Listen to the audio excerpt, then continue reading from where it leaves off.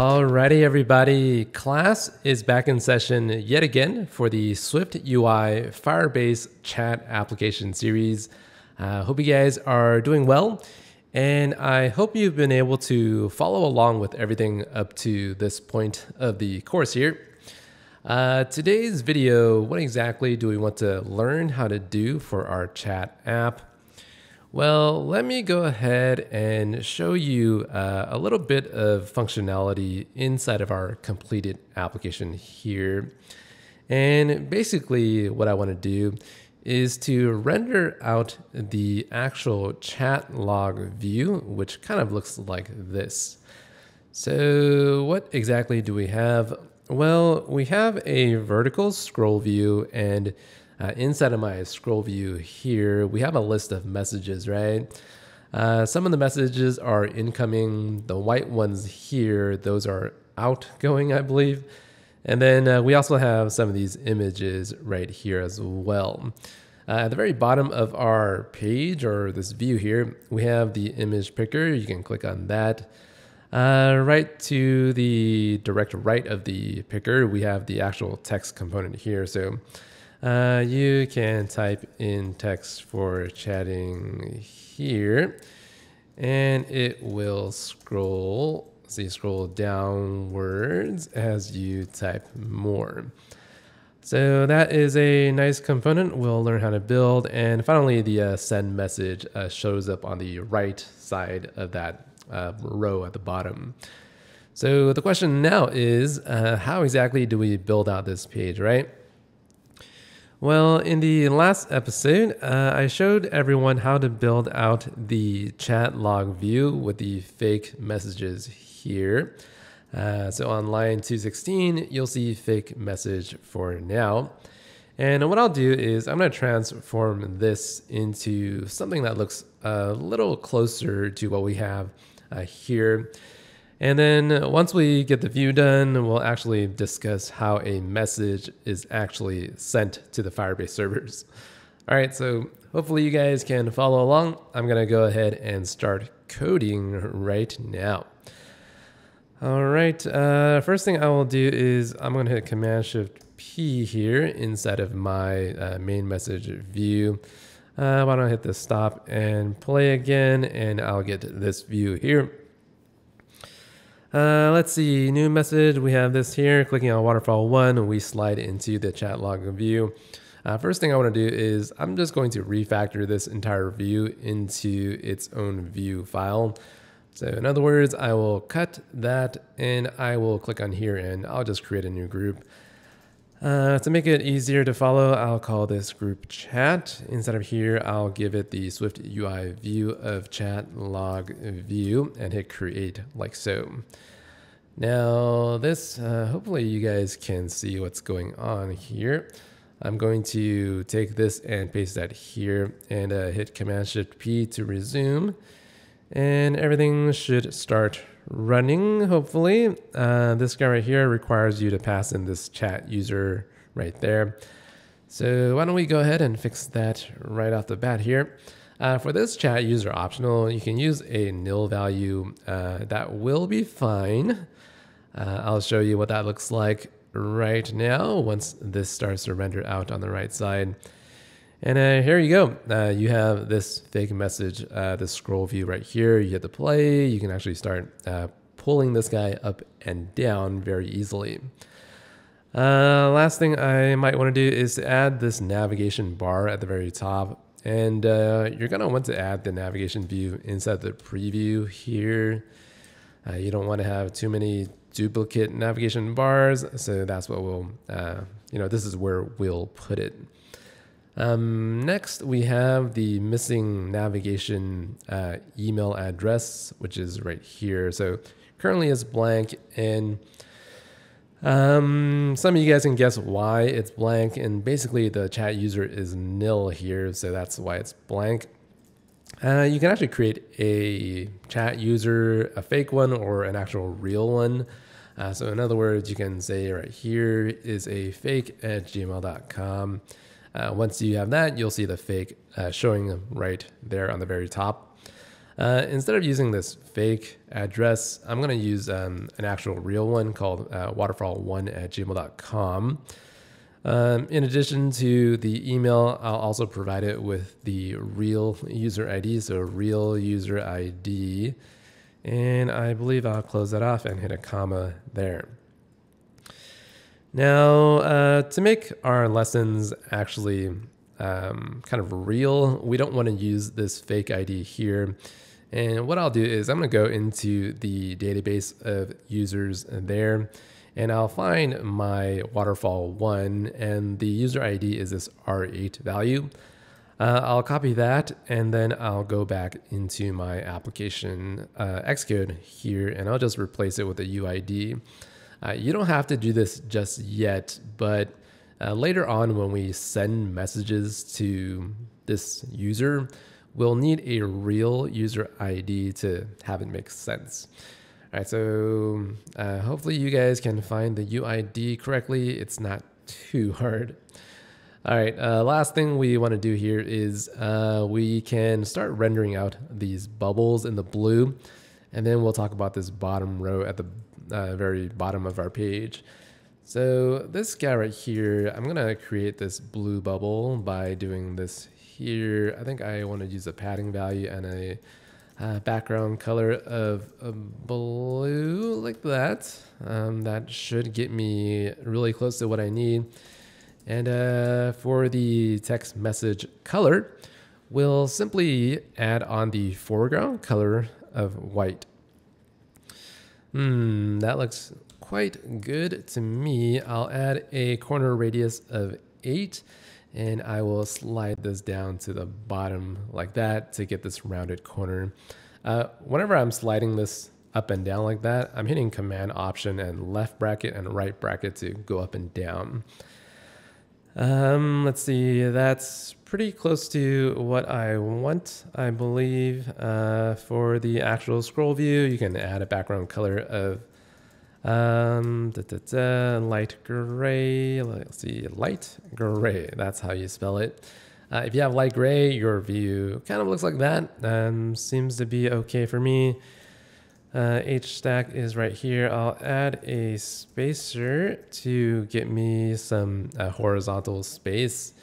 And that's what we have. For the light gray, it's quite dark. So what I typically like to do is I like to use the init of white. I believe I want to use 0.95 and the alpha value of 1. It gives me this really nice looking shade of gray.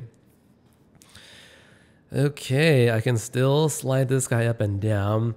And the last thing I am going to do here is I'm going to slide these blue bubbles to the right edge of the screen, and it's simply going to look like this. I'm going to add another HStack and a spacer right there, and I'll pull all of this into the HStack above.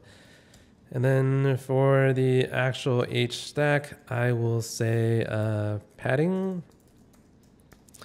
So padding horizontal gives me some padding right here. And then I'll just give it a top padding as well. And our messages will start to look like that. I'll use a padding value of 8 just to make this a little nicer. Okay, that was pretty easy, and typically when you're rendering out SwiftUI Vue UI code, it's a lot easier than the old ways of UIKit. All right, so let's see. The next thing we are going to move on to here is the bottom bar, and it contains a couple of elements here. So the question now is, how exactly do we render out this bottom bar inside of this scroll view thing here? And you can do this a couple of different ways. One way that you might want to try first is to use this VStack here. And let's see, I'll give it this right here. I'll do a scroll view inside of it. And once you have this, you'll get that right there. And you can start adding some components below. So here is my chat bar with 3 components.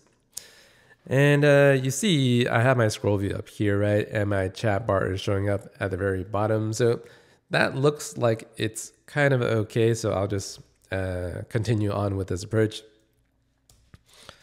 All right, so my three components inside of this bottom bar area is the image picker right here. So you can use the system image of something, and I'll use the gear for now just to have something show up. Don't remember exactly what that image is called. I'll find it later. And then we will have the text field right next to it. This guy requires you to use this, I suppose. For the title key, this is just the description right here. And then for the actual text binding, we'll need something else. I'll remove that right here. And the text binding, I will add it. For now, we will just use it as a state variable of, let's see, chat message. That seems to be okay. Maybe I'll just call it the chat text like that. All right, so chat text is just the empty string, and I'll use the chat text right here. You'll see it start showing up. You don't really need the prompt, so I will remove it. And now we are going to wait for our preview to render out itself on the right side. Again, if you don't see it, just hit a space bar in your Xcode editor here. It'll force it to re-render. Okay, so that is looking pretty good. You can slide this guy up and down. There's a bug with the SwiftUI preview that kind of does this right here. Just ignore that for now. It should be fine in the simulator as well as your iPhone. Lastly, I will give this guy a padding value like that. And that looks pretty good. So slide up and down, and nothing too wrong with this approach just yet. So finally, what I will do is render out my send button on the right side. And text is there, and the send is there as well. So here is my button, and you'll see the send button showing up there. If you want to add the blue background, it's very easy to do so with the background of blue, and this is the foreground color of white. It just makes the button stand out a little more. And we will give this a padding of that. So that's a really large button. I'll do that, and padding of vertical. That's a vertical 8 like that. So that's looking pretty good. At the very least, it's good enough for our video lesson today. So once you have that, the button should start showing up. And I don't know exactly why the corner radius isn't showing here. So that looks pretty good. I'll give the corner radius of 5. And that looks a little nicer to me, I think. And everything with our button is looking quite good.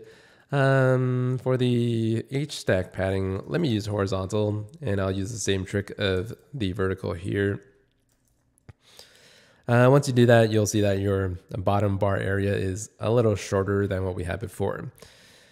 Okay, so the last thing I want to do here is I want to fix this gear button here. And the way to find images inside of your iOS 13 applications, you can go ahead and open up the SF Symbols application.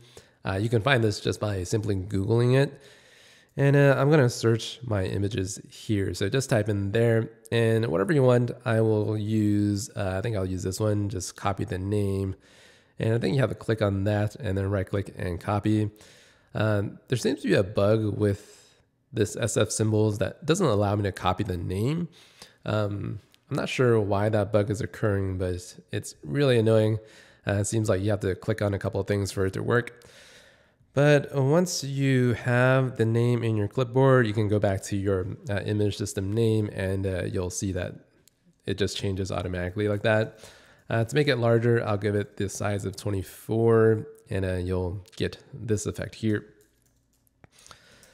And maybe give it a color of dark gray. I think you might need to wrap this in a color here.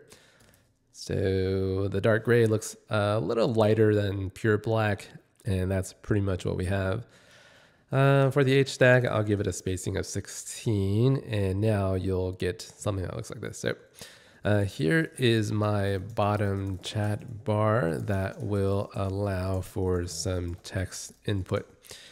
Okay, so some of you guys might notice a slight difference between this view right here that pushes the text horizontally, and the component here is actually a text editor. So this component is a text editor that allows for text to scroll up and down when needed. All right, so you see you can kind of slide this guy up and down like that. It actually has a scroll view on the right side. So maybe I'll leave it up to you guys to figure out how the text editor component works. So send right here, you'll see that message there. Okay, so again, that component is a text editor. It looks like this, so text editor, and you just open it up like so, and you'll give it a binding right here. So chat text looks something like that. The annoying part about the text editor is that it doesn't have its own placeholder text, like the placeholder here, description. So I guess I'll let you guys figure out how to, render out this placeholder. Okay, so video not too long today. The next thing I'll do is I'm gonna go back to my main messages view and I'll see how everything looks. So I am going to go here. We are going to resume and hopefully just click Command Option P to resume again. Now, every time you create a new file inside of your Xcode editor, it takes a couple of retries to restart the preview.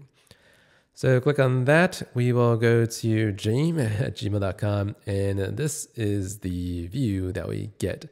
Again, there's this bug here where the view hides behind the nav bar. And I have seen this before. I don't remember exactly why it occurs, but when you load this inside of your simulator, I think it goes away.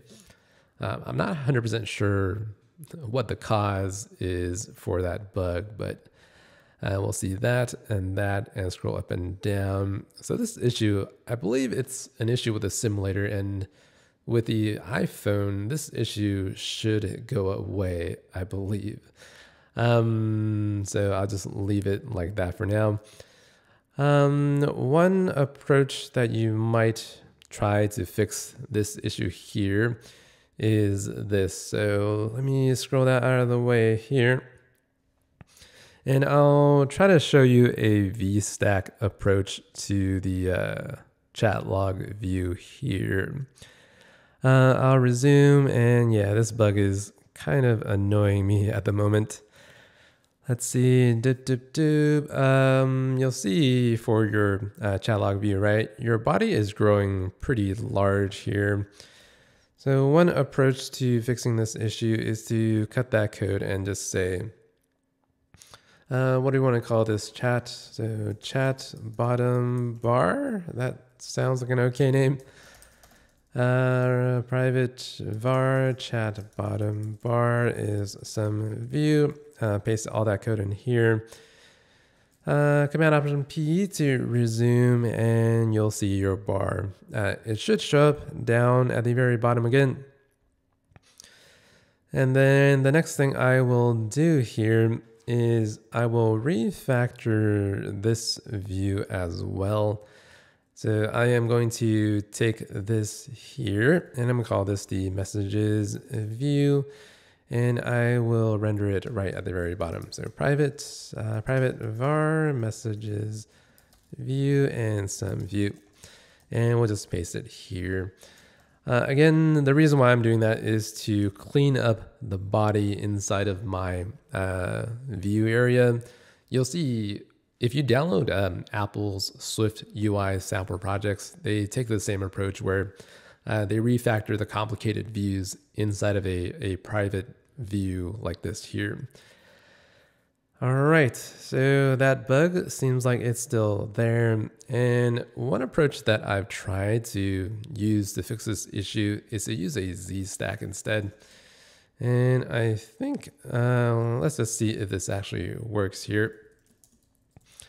I will do that here. So you'll see this view shows up here. This view kind of does this right now. It doesn't have that weird issue where the navigation bar gets kind of hidden like so. And let me comment that out right here. That kind of does this now. So again, I'm not exactly sure why the VStack doesn't work correctly. And I'm not sure why this Z-stack approach actually works instead, but that's what we have and it looks like it's okay. If you want to pull this chat bar down to the very bottom of your view there, you can do this in a couple of ways. Maybe I'll show you the VStack way first. So this is how you do that.